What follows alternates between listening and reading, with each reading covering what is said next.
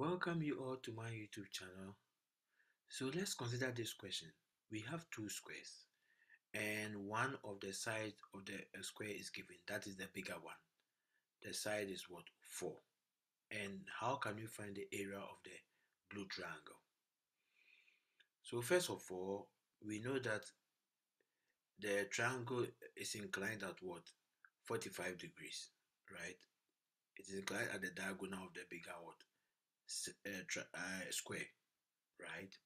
Now we know that the formula for the area of a triangle is what?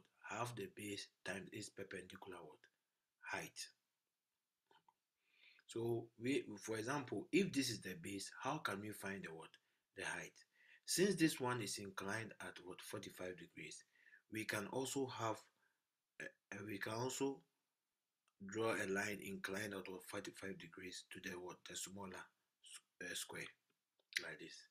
Now from here, when we draw a line, because this is 45, we can also draw a diagonal to this end.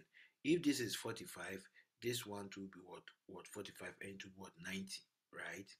So it means that this side is 90, and also this is the diagonal, and also this is also the diagonal. And since the square is what? It's also what 90 degrees.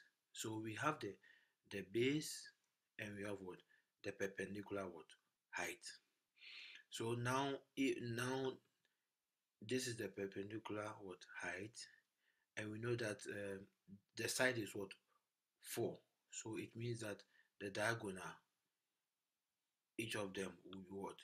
2 root 2, 2 root 2, and this diagonal to this line will be what? 2 root 2. Because we can use Pythagoras to find the what?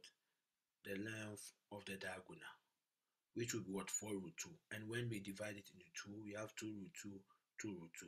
So the area of the triangle is what? Half the base, and this is the height. So we are going to get what?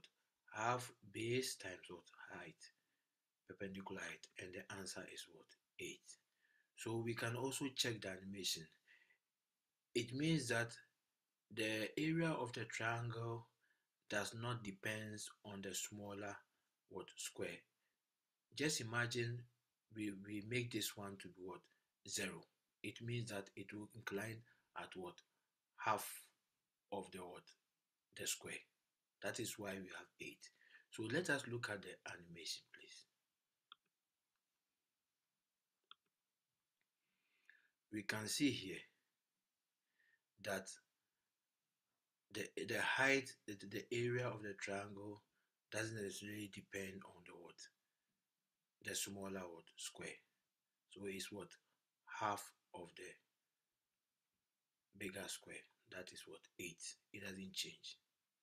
Thank you for watching, and always you can subscribe to my YouTube channel for more educative videos.